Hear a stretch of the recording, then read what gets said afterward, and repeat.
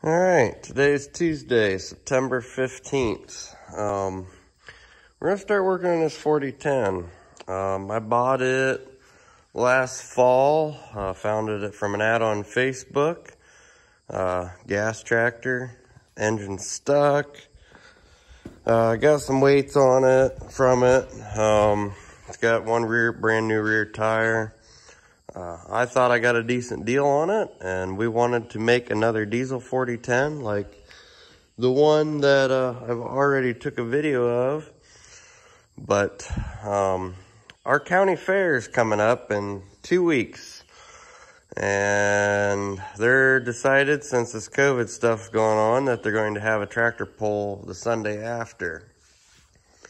So we got the 7700 combine out here, and it's obviously not going to run this year. So we have decided to pull the engine out of that combine, and we are going to sit it in this 4010. And not this Sunday, but next Sunday, hopefully this thing is running down the pulling track. Ordered a clutch and flywheel this morning for it. I got steel pressed tires sitting over there that are going to go on it, and a few odds and ends that need to be found. We've got an oil pan, I believe, located. So I guess we're going to start tearing it apart so we can get this engine swapped out. The last one I did, I certainly did not do it in 2 weeks. So hopefully by this Saturday, we have 2 engines sitting on the floor. And hopefully the only thing we're going to wait on is getting the clutch and flywheel to set in it. So I guess I'll tear it apart a little bit, and then we can check it out after I get the hood and stuff off of it. All right, so here we are. It is the next day. I've only worked on this tractor maybe 3 total hours. Haven't really done busted butt on it yet. We're still trying to line up a few parts that are kind of hard to come by to make the switch happen. So I didn't want to get too involved and not be able to locate them. So it looks like we're ready to get the rear end blocked up and supported, and get the skid loader and pull these frame rails off and lift the front end away, and then we should have the motor out. I'm told that the clutch and the flywheel should be here hopefully Friday-ish, maybe. And then if they're here Friday, that gives us all weekend to be able to bolt that motor in. And then I've got to modify, on the combine, I got to modify this front pulley. It's a little different from combine to tractor application, so we got to do that. This engine is stuck. You can see it's pretty ugly. Dad pulled that off here a few months ago. So hopefully in the bell housing it's not too gross in there, but the clutch pedal was stuck. I did get it to move a little bit. So after we get that clutch out of there, that should make a difference. PTO lever moves, but nothing fancy there. So we're gonna need to save this part. This part will go on the diesel motor. The fan, we're still trying to figure out what we're going to do there. I think for right now, we're just gonna kind of rig something up just to keep it cool while we're pulling. So there it is. We're getting a lot closer, way closer than what it was. So it's all easy from here. Drop front end off, put some blocks under, get that gasoline motor out. If I can find a buyer for that, that would be perfect. That would get it out of my hair and I don't have to look at it, because I don't see this tractor ever becoming a gas. The end goal for this is a 466, but we haven't found one in the price range that we're looking at. We did find one in Tiffin.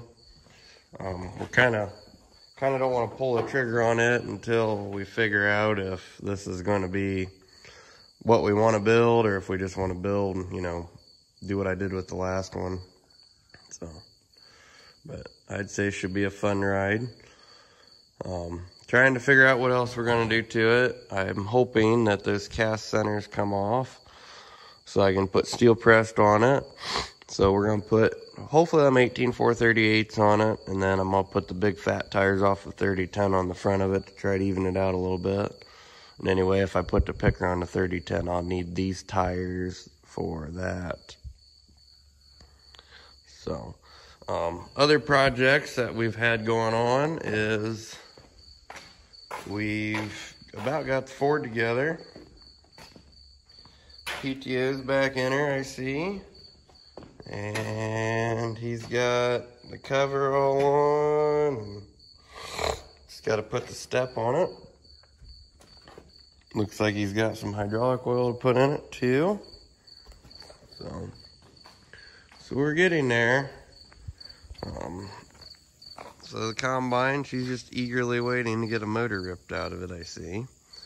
Still haven't decided that's where I want to do it yet or not, but gonna have to come up with something here pretty quick, because I would say this weekend she's coming out.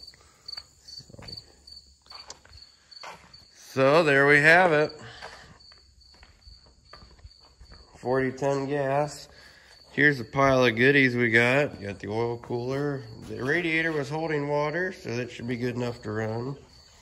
Fuel tank's my biggest concern. So I twisted one bolt off one of them straps. There's the rest of the sheet metal for it. So there she is. Okay, we're back. It's the morning of the 18th. She is motorless for the most part. Got it out actually 2 days ago. Yesterday I didn't have a whole lot of time to mess with it. I had to go to a neighbor's house, and we were working on a grain drill. So there's the gas motor. If anybody that watches this is interested in it, it's for sale. It's locked up though. I'm sure there's some decent parts on it. Not sure. I do know the water jacket and the fan has to come off. Other than that, it's pretty well a boat anchor to me. Still a pile of parts there. Biggest struggle we've had, I cannot get these here. I can't get that to spin, so we just took that whole entire pump and the whole line assembly off.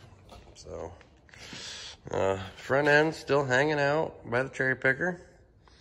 But one big problem we've had is we were pulling this thing apart and the input shaft slid out. So we're trying to figure out how to make that go back in. It should be in about another inch. Still trying to, I gotta read the book. I'm not sure how that all goes together. So once we figure that out, hopefully we'll be good and I don't have to dig too deep. Got the hydraulic line still supported out there. The complete bell housing was completely full of junk, mouse nests and such. Yesterday while I was working on the drill at the neighbors, Dad got the clutch pretty well all freed up. So we're able to move that. Got a little hanger there, but I think once we replace the throughout bearings and the PTO, he got that one sliding really nice. So we're getting there slowly but surely. Kind of getting excited. It might actually come together.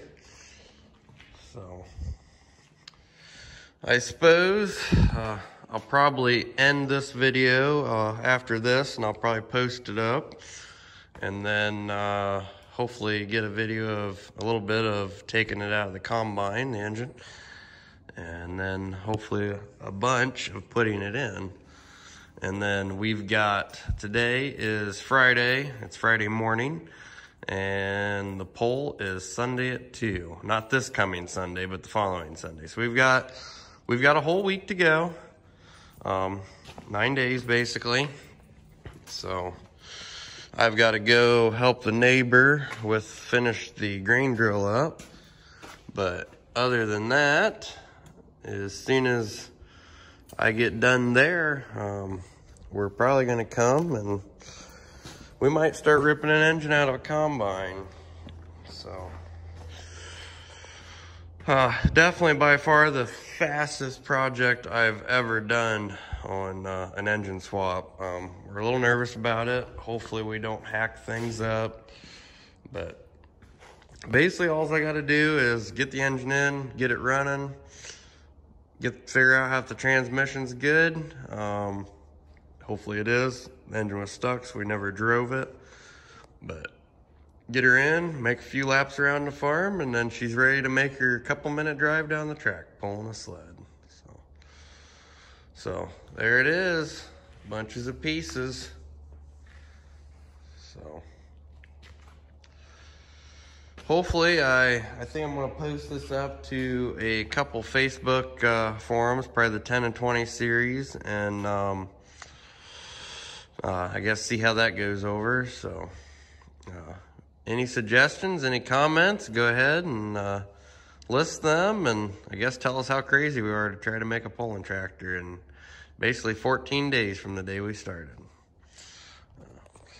We'll see you around next time.